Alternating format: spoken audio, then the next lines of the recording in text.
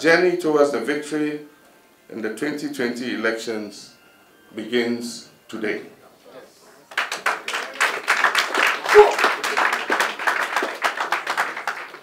It marks the beginning of a process where we wish to work together to bring truth and honesty back into our political discourse.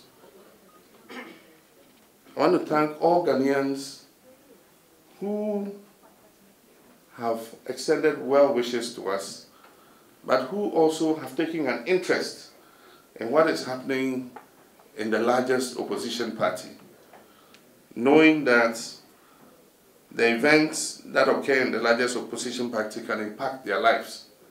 And so I want to thank all Ghanaians who have taken an interest in what has been happening.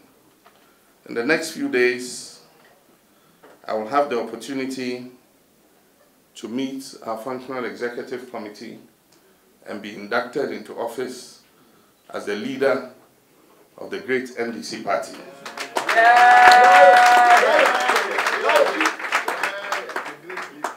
Over the next few days, I will have the opportunity to express my thanks further to all who have been helpful in getting us thus far, and to thank all and to make a major statement outlining the way forward for our great party and Mother Ghana.